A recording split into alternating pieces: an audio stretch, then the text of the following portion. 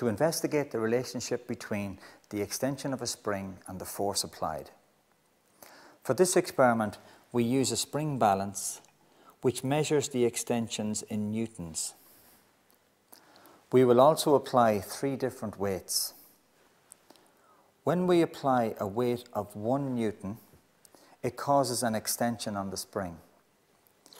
If we measure the extension of the spring, we notice that a 1 newton weight causes an extension of 1 centimetre in length on the spring.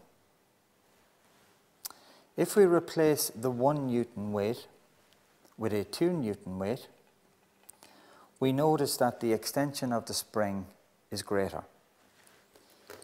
If we measure the new extension of the spring, we notice that there is an extension of 2 centimetres.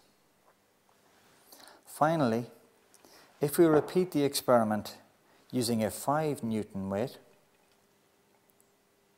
we notice that the extension is even greater, and when we measure it, we notice that it is 5 centimetres in total.